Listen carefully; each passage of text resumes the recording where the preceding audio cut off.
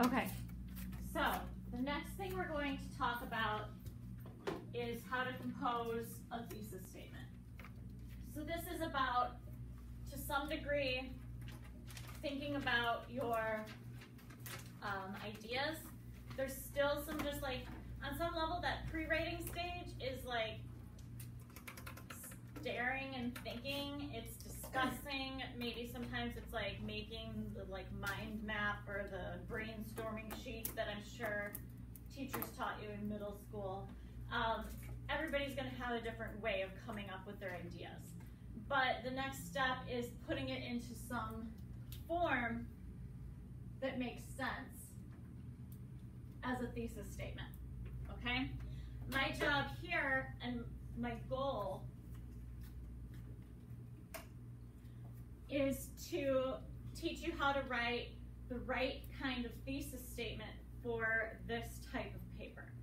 Basically, most writing contains a thesis statement of some sort, and I'm sure you already know how to write them, but I need you to learn how to write one for this type of literature essay. You have to have a good thesis to have a good paper. There's basically no way around that. You're not going to be able to do all the other things on the rubric if you don't have something good to start with. Okay, you could follow a recipe perfectly, and if it just, you know, is something that tastes bad in the first place, this metaphor, I'm stretching it, but what are you going to do? So, I wish this would work.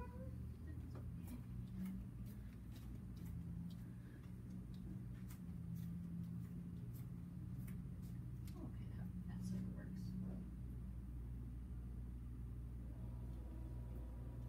Sort of. Okay.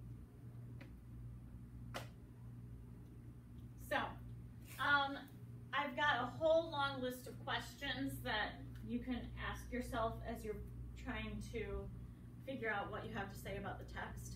But as we discussed when we talked about close reading, the main questions are, how does the author create meaning in the text? How are the author's specific literary stylistic choices creating meaning in the text? Not just what the text means, but how it means, how it creates that meaning. That's one of the hardest parts, but it's one of the essential parts for this and many literature classes. So sometimes I like to think of it as a sort of circular process, and the rest of this is another arrow that goes this way. Here are the techniques I see, right? You're listing things like, oh, here's a symbol, here's imagery, here's the repetition of him talking about ducks. Here's the meaning I find. Many of you have instincts and thoughts about Holden, like that he's a hypocrite or that he's struggling with depression, things like that. You need to find a way to connect the techniques and the meaning. And ultimately, you need to go back and forth until something starts to really make sense, okay? So if you think Holden's a hypocrite, you need to look at what ways is J.D. Salinger communicating that in the text. Is it through his use of the word phony? Is it in the way that is there a juxtaposition of what he says he dislikes with him doing that very thing? What is it in terms of the style of the text that's leading you to this? But sometimes you can't get it exactly right. So maybe you start by thinking, for example, Holden really hates women. But then as you look at the text and try to really close read all the scenes where he's with women, maybe you change your mind a little bit, right? Because he really likes Jane, he really likes Phoebe. So does he always hate women, or what is it about these other women that he dislikes? And you have to make your idea a little more complex. Starting with the first instinct you have and then trying to force things to fit it almost never works. Questions so far?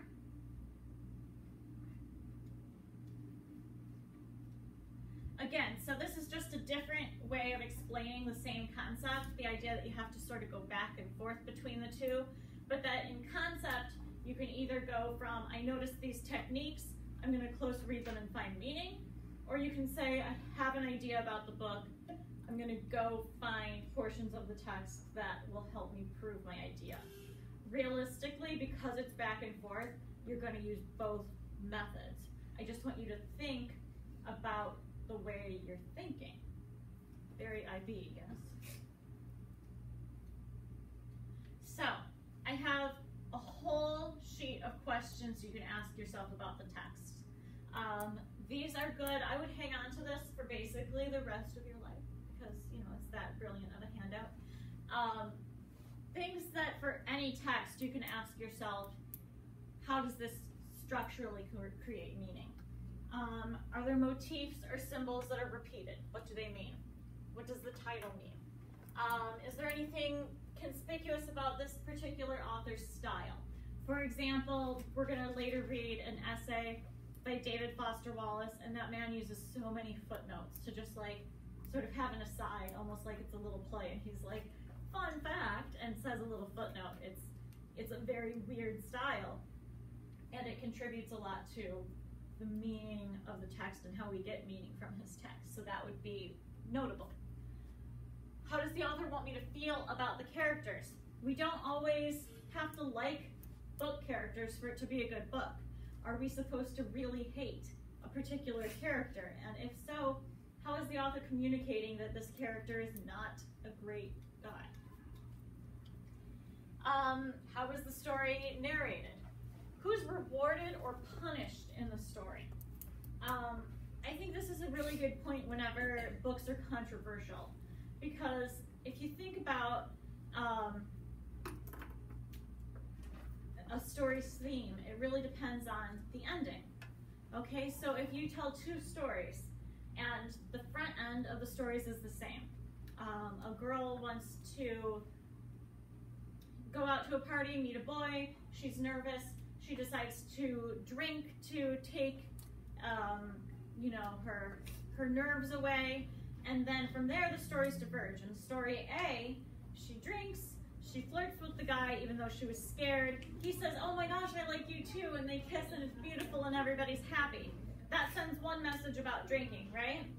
If in story B, she drinks at the party, can't handle her liquor, throws up, embarrasses herself in front of everybody, and crashes the car on the way home and like paralyzes her friend, that sends a very different message about drinking, right? So like the same events happened in the story in terms of like the drinking existed, but because she was rewarded for it in the first story and punished for it in the second story, we end up with two very different thematic statements. So that's something you always want to look at. Is Holden, for example, being rewarded for the choices he makes, or is the story punishing him for the choices he makes? Allusions to history and literature. Are we finding common symbols? You know, the apple, the I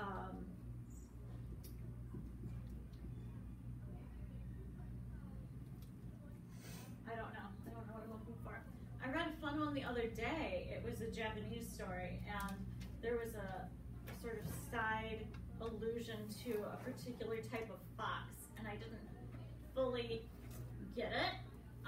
But in Japanese folklore and literature, this particular, I think Kitsun, this particular fox is thought to be a shapeshifter, and frequently beautiful women are secretly these like winter foxes, and like if they get wet, like their tail is revealed and all this stuff like that. And that really lent a lot of meaning to the story, because that was a symbol that within that readership, everyone would have been like, oh, of course that fox is a woman. Does that make sense? That sort of shared collective knowledge. You want to look at how it matches different conventions. So if we've got a fairy tale and it follows the conventions of a fairy tale, cool, that's sort of boring. But if it's breaking a convention, why is it breaking that convention? Okay, so like when we see modernized Cinderella stories, it's frequently like, and then Cinderella, you know, broke the glass heel and kicked the guy to the suburb and started her own small business.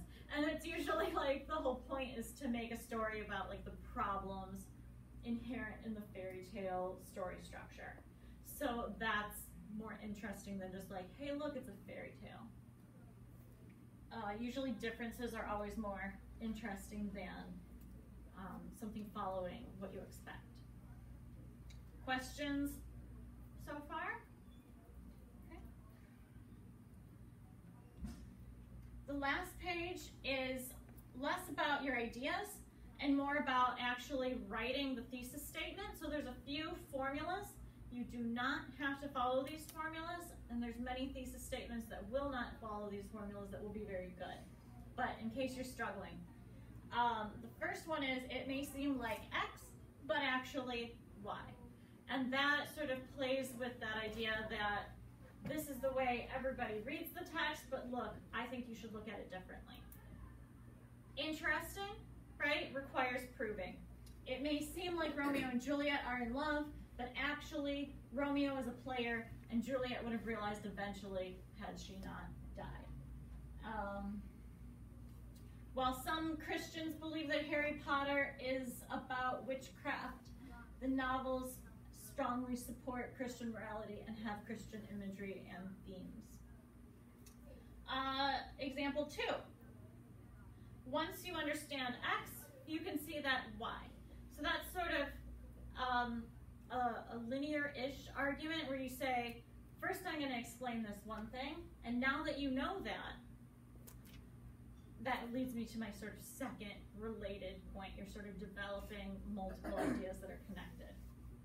Seeing Harry and Voldemort as foil characters enhances the theme of the series that choice dictates character. So, first you would establish that these two characters are foil characters, but that's not enough.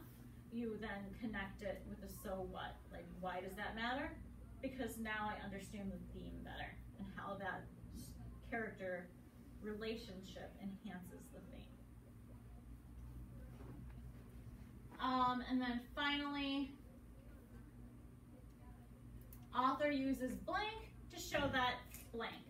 And sometimes when you're really focused in on a particular literary device, this is the one you might use. Rowling uses phoenix imagery to distinguish Harry's rebirth from Voldemort's. So, you know, Voldemort's always getting reborn. He's like the guy in the back of his head and the turban and all that jazz, right? And he's that like horrible little homunculus in the one movie.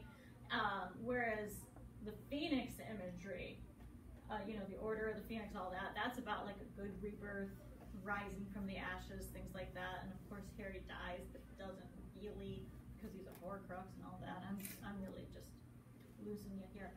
But the point is, you take one specific symbol and close read the heck out of it to arrive at some more complex understanding of the text. Notice that all of these end up with your reader understanding the book in a new, different, interesting way. You have to go beyond what an average reader of the text would understand just from reading the book. You can't write a thesis, Holden hates phonies, because we all know that. Okay? I don't expect you to be like the next most brilliant literary critic in the world, but you have to stretch a little bit beyond what we get from just reading the text. Questions? Comments? Anything? Okay.